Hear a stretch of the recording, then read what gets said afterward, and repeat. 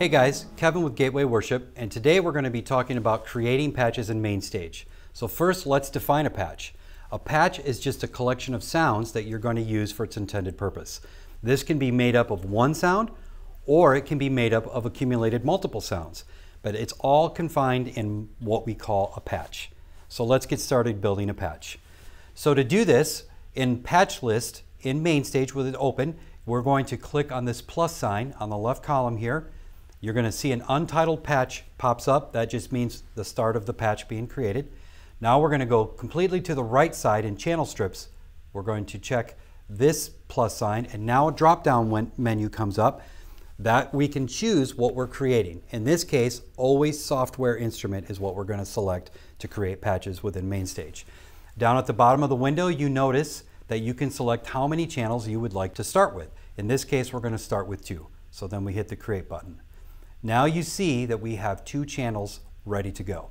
Okay, so in channel 1, what we're going to do is we're going to go down to input on the channel strip here, and we're going to hover over instrument tab. When that happens, you see an up and down arrow will come up, and when we click on that, we can now see a pull down menu of all of the instruments that are within Mainstage. In this case, we're going to select ESX24 because that's the sampler playback, and we're going to click stereo. When this window opens up, we're going to click on this window. Another pull-down menu comes down. We're going to scroll down to acoustic pianos. We're going to select the Steinway 2. It's a great piano. So now, in this channel, let's make sure we have some sound. And there you go. So we have a piano sound. That's great. Okay, so let's keep going. Now in the second channel strip, we're going to do the same thing. We're going to go to the input section, hover over instrument, the arrows pop up, click on that, this pull down menu shows up. We're going to scroll down again to ESX24, we're going to select stereo and click this window again, pull down menu, synthesizers, Synth Pads, and this is a pad that I really like to use. It's called the Big Pad. Now on this screen you're going to see me make a couple of really quick adjustments. I'm going to get out this resonance, and I'm going to take the attack and bring that down so it comes in nice and fast. And I'm also going to turn down the volume on this. It's pretty loud, so I'm going to turn it down a little bit. Okay, so now in our 2 channel strips, we have a piano and a pad. Let's play them together.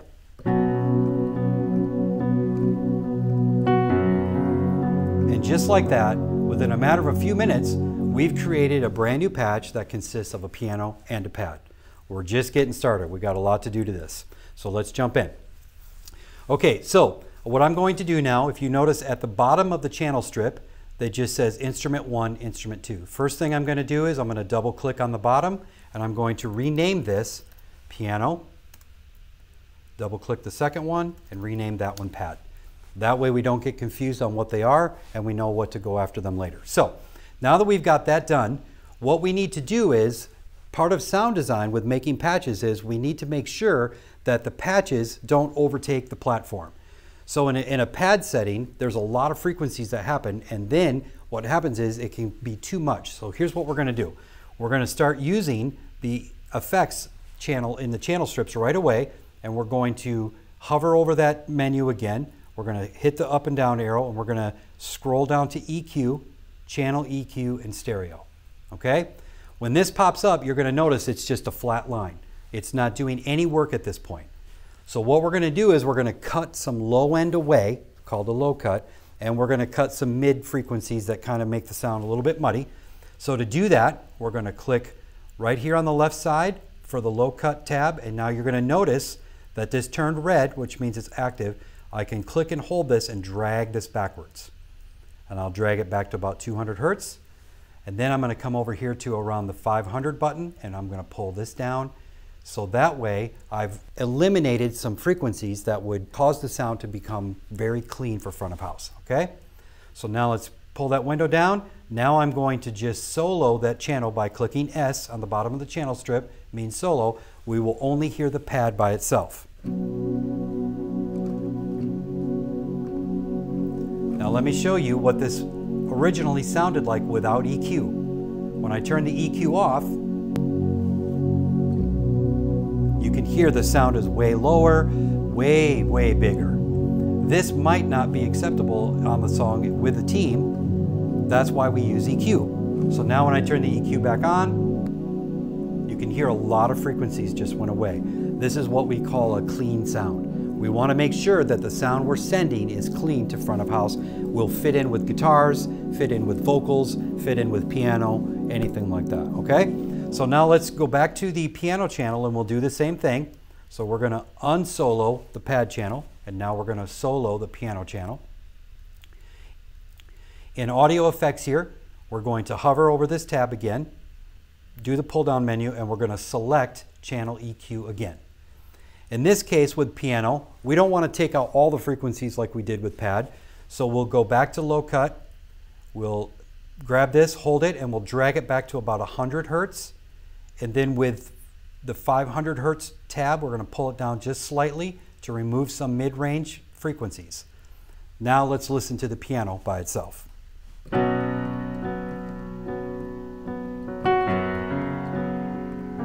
It's definitely a cleaner sound. So again, I'll pull up the EQ, I'll turn it off, we'll play it.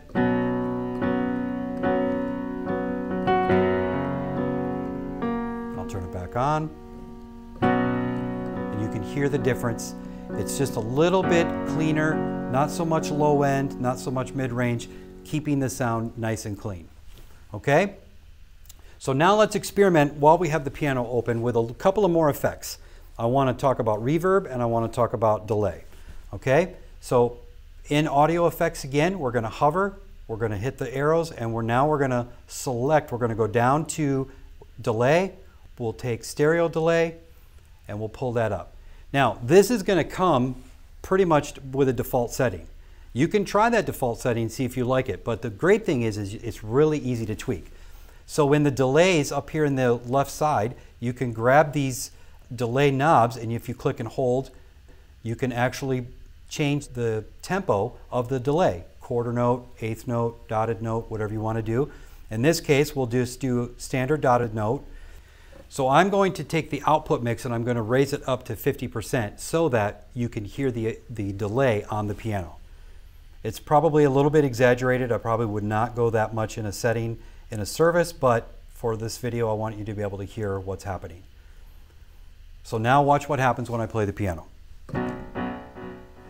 And you can hear that the delay is happening. It keeps the piano going, okay? Again, a little bit exaggerated, but the fun thing is you can experiment with delays and how you like things to go as part of your sound design, okay? So next I want to pull up reverb. Again, go into Effects Audio tab, we're going to hover, we're going to scroll down to Reverb, we'll select Silververb and Stereo, and whenever you open up a plugin, you're always going to see a default window. When you click on that default window, it's going to have factory settings that you can select from to just give you a good start. So I'm just going to select Ambience, and that's going to just give me a standard setting on this. So I'm going to turn off the delay so you can just hear the reverb right now.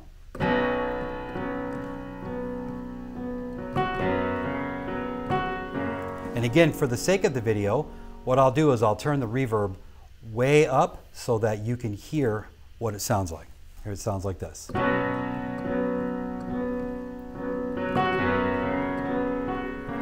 Okay, so now you can hear that we have reverb on the sound. Again, exaggerated. I'm going to pull that back down to where I'd probably have it in a service setting. And I'm going to turn the delay back on. And so now I have reverb and delay together. So let's listen.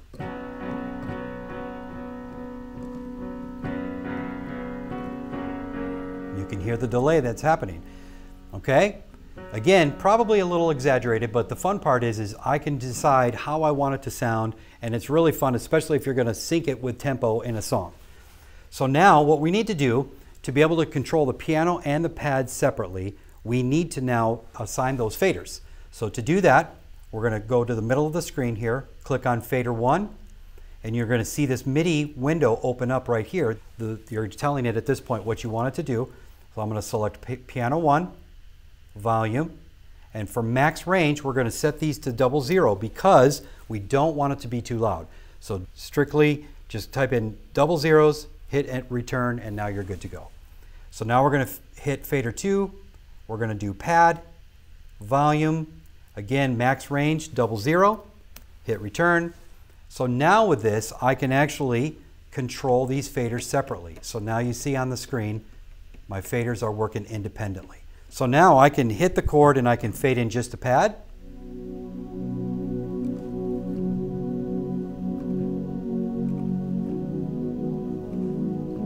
Now I can fade in the piano.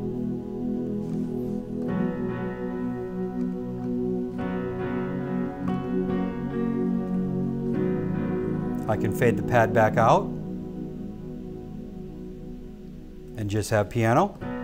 And of course, I have a main volume. I can turn it all the way down if I would like to do that. So here's some fun tricks that you can do with creating your patches. And remember, the whole goal of this is to serve the song and serve the moment. Let's have some fun.